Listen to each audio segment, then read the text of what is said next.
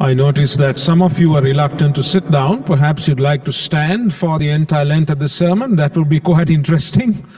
But of course, that would make sure that nobody falls asleep, because we'll all be standing. So I do want to welcome all of you to our service today. And for those of you who are watching us online, a very special word of greeting and welcome. It is good to see all of you in the house of the Lord. Now, as you know, we continue with our series on the questions that God asks His people. And some of you may be wondering, when is this series going to end? So I have good news for you, and that is that today is the last of the questions from the Old Testament. So we are looking at the book of Haggai.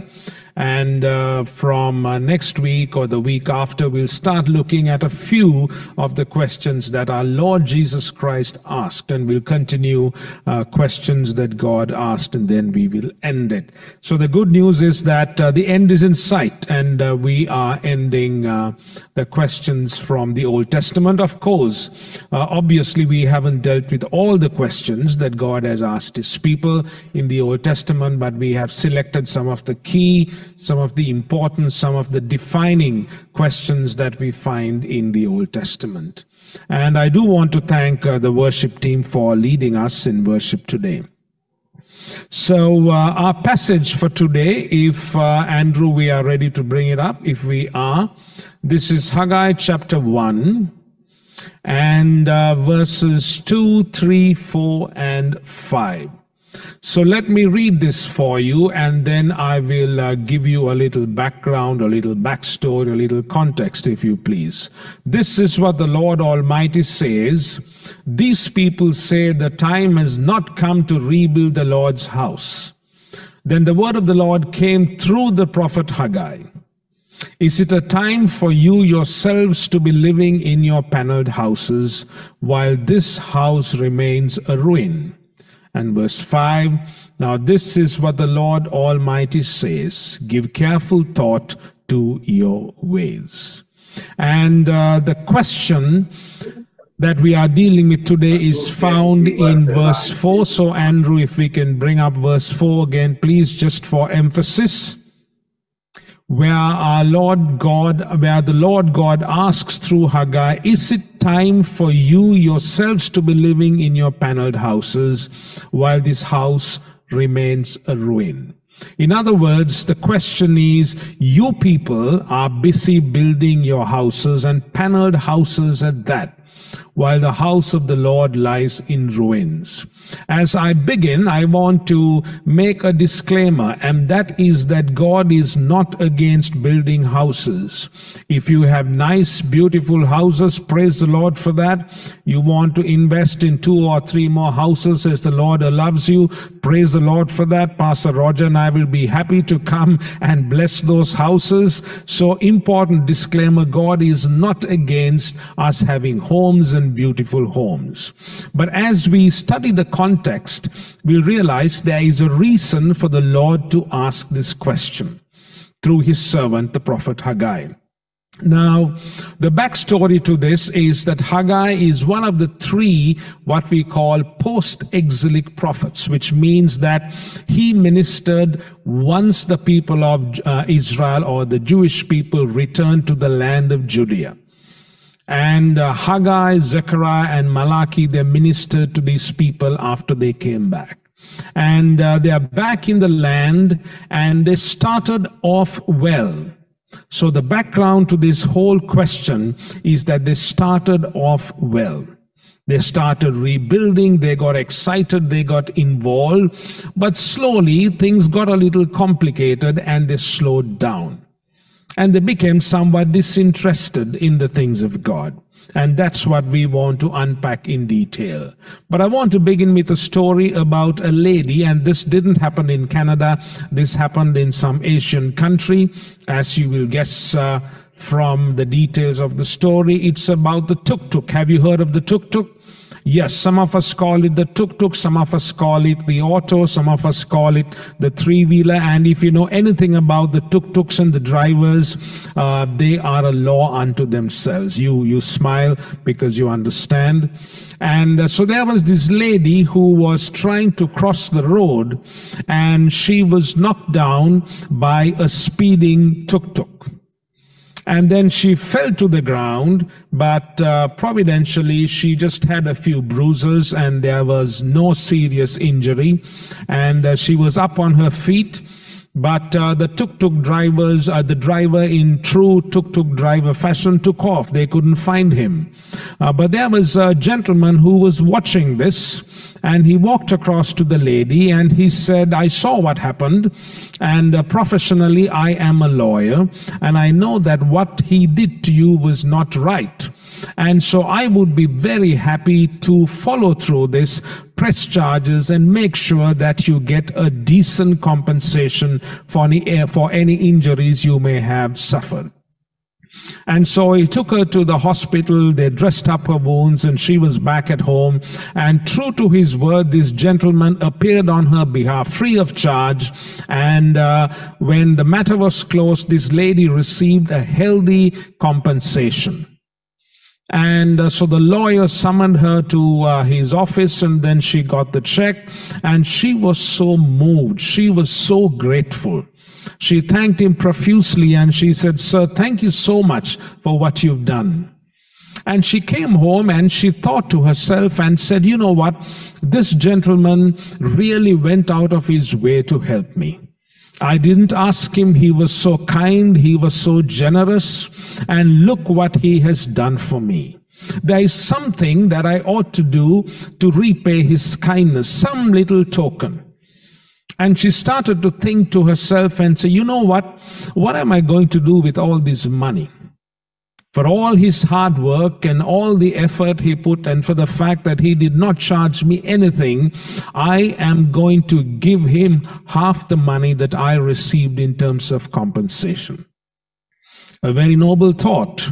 But the night she thought about it more, and the next morning she began to think about the fact that she was parting with half the compensation she had received. And she said, you know what, this gentleman is a very rich lawyer, and why would I give him more money and make him even richer? You know what I'm going to do? Instead of giving him half the money that I received, I will prepare for him a nice tasty meal.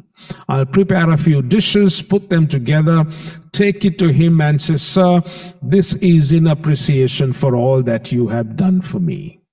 And so the next morning she started working through the recipes and the menu and all of that. And she even started toying with the idea of going to the store, the grocery store, the mall, and picking up all that she wanted to. And as she was working through this idea, she began to think, why would I want to put all this effort and give this man this whole meal, and I might be actually contributing to his cholesterol problems and his health problems. So you know what, on second thoughts, I better not be doing this. What I'm going to do is I'm going to change my mind, and I'm going to make him a bowl of good, healthy soup.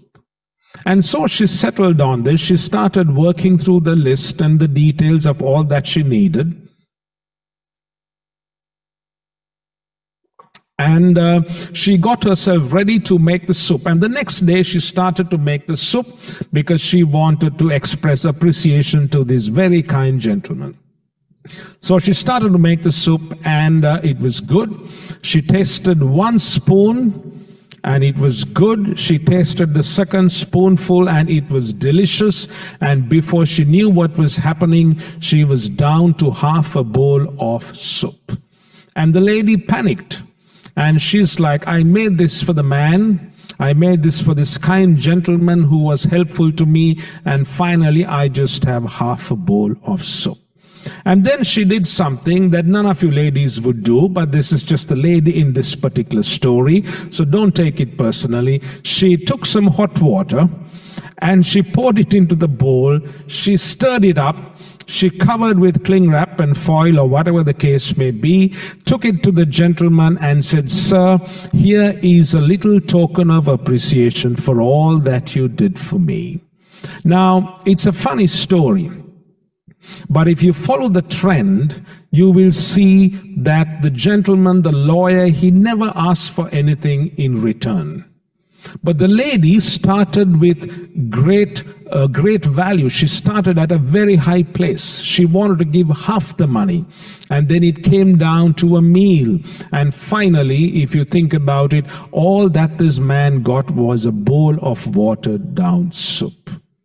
Now, if you think about it, if you've got the gist of that story, you understand the message for today.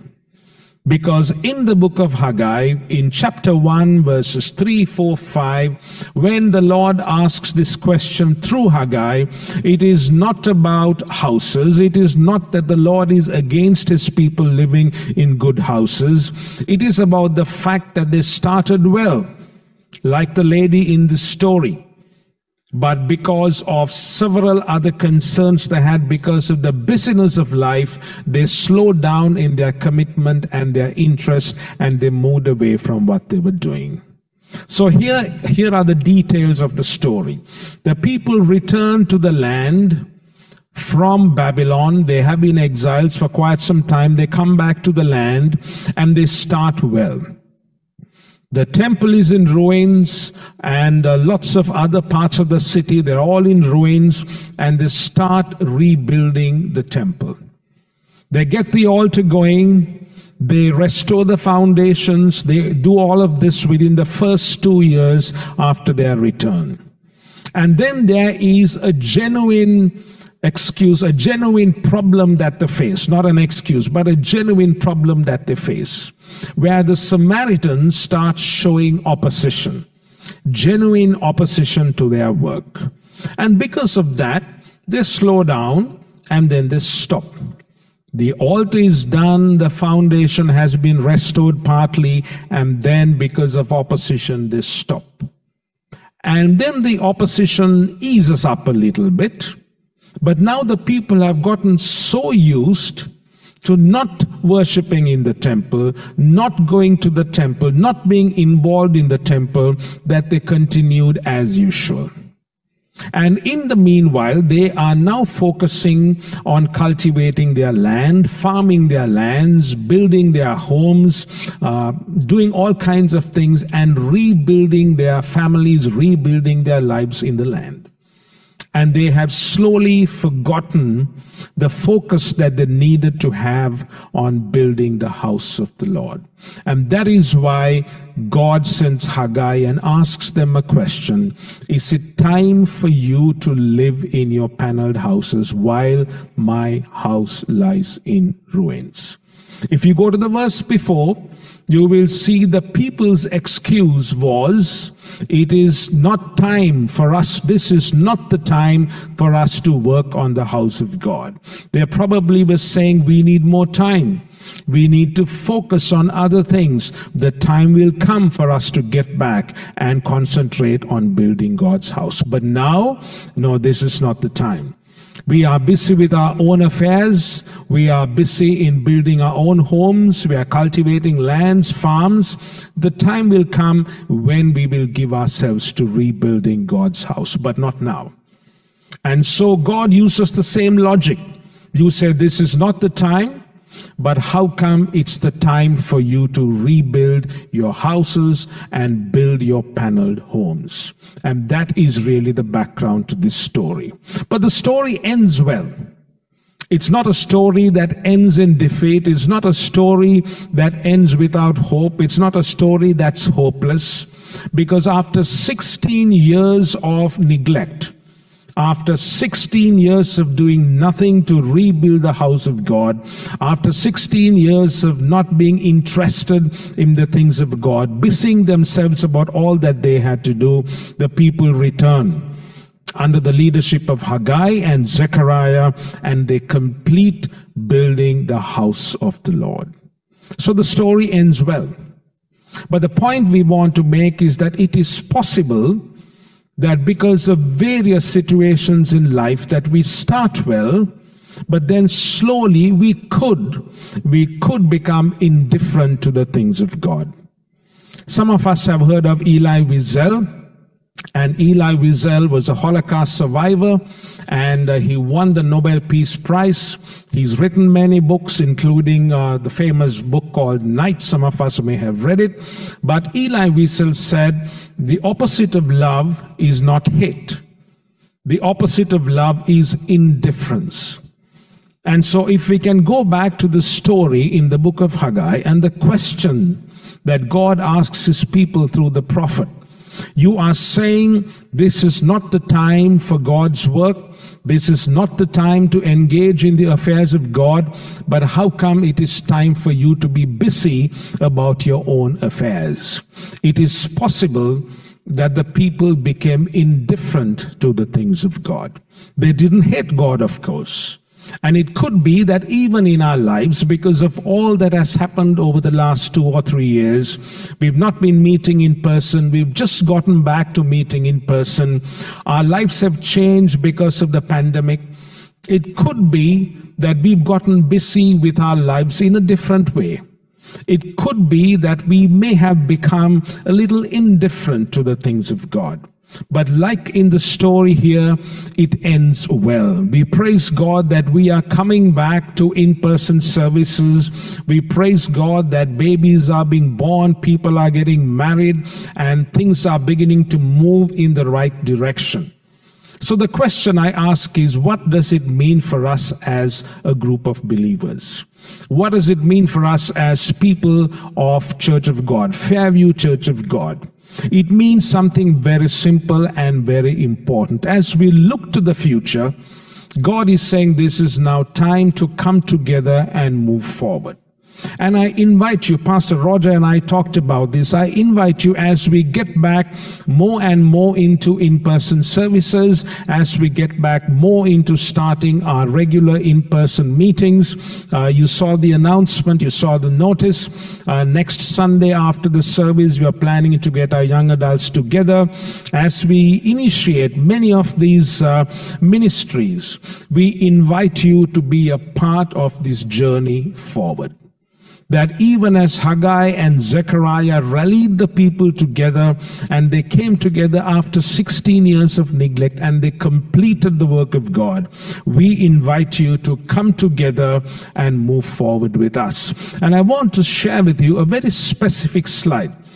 Pastor Roger and I talked about the 5 purposes. Do you remember the 5 purposes?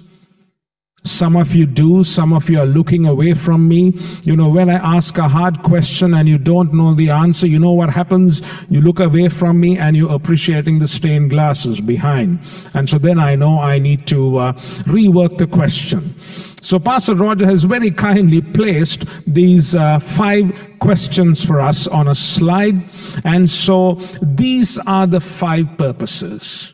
And I invite you as the Fairview Church of God family to make sure that you are in one of these 5 worship purpose groups. It might be in worship. It might be in discipleship and training. So for example, if it's worship, it means planning for participants in the service. Did I get it right here? Okay. Planning for participants in the services and outreach to the community. Discipleship and training, developing our personal faith through studies and retreats. So we have the Bible studies that go on, and I know we've had retreats in the past. We're talking about getting those retreats going again. Fellowship, planning social events to create community, planning for refreshments. I know there used to be a time when we had refreshments on a regular basis, getting back to those kinds of things. Ministry, finding ways to serve persons in our community, families in need, a food drive, serving in a food bank, gift bags, so on and so forth. Evangelism and missions. helping our community become aware of the church, corn roast, promoting missions, missionaries. Talking of corn roast, I want to thank Juliana and the team for organizing that, and Pastor Roger and I were discussing that we were able to make quite a number of connections, and some old and some new from the community. It was a very meaningful and fruitful event. So from these 5 purpose groups, you might recognize that you have giftings, you have certain strengths where you might want to contribute and be a part of one of these 5 purpose groups. We also have the tech team, and we already have some very fine people supporting us with great commitment. That might be your strength. You might want to be a part of the tech team, or you might want to be a part of the young adults ministry, or join and help the children's ministry. So it's the 5 purpose groups, it's the tech team, or it's the young adults ministry, or the children's ministry. In any one of these, where the Lord leads, the Lord has gifted each one of us. Where you're comfortable, where your strengths are, join and be a part of one of these groups. And like the people of the Old Testament, like they rallied together and completed the work that God had entrusted to them, may we, as we come out of this difficult season, as we enter into a new season as a church, may we come together, use our gifts for the glory of God, and build the ministry that God has entrusted to us. May God bless the reflection of